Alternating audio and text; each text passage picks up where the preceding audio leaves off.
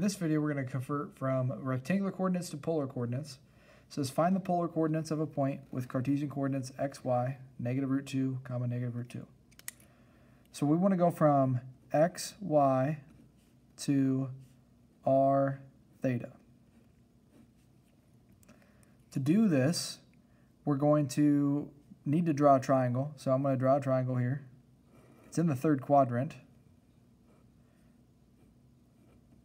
And I have negative root 2 for x and negative root 2 for y. And I'm looking for theta and r, so I'm going to have to use some trigonometry to find that. To find r, that's pretty easy. We can use the Pythagorean theorem. So I get negative root 2 squared plus negative root 2 squared. So I get r is equal to the square root, when I take the square root of each side. If I square this piece, I get 2 plus 2. So I end up with r is 2 when I take the root of 4 there. So I've got 2 comma some angle here.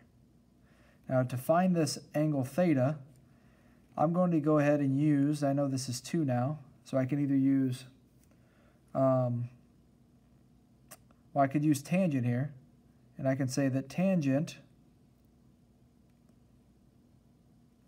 yeah, let's use tangent here. So tangent theta is equal to negative root 2 over negative root 2, which means tangent theta is equal to 1.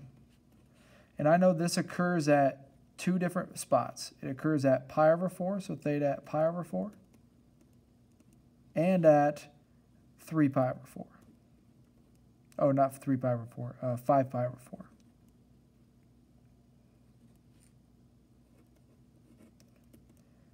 Now 5 pi over 4 is in the third quadrant. I need this thing to be in the third quadrant. So I'm going to have to use the 5 pi over 4 part for theta because my triangle is in the third quadrant. So I have 2 comma 5 pi over 4 for our polar coordinate.